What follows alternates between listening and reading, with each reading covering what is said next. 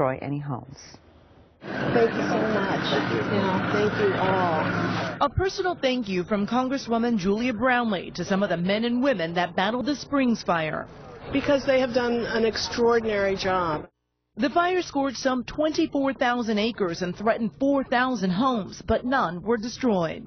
These men and women worked really 24/7. I mean, many of them on 24-hour shifts, and people coming from everywhere to, protect life and protect homes. Thank you so much. Yeah, no problem. Yeah, thank you.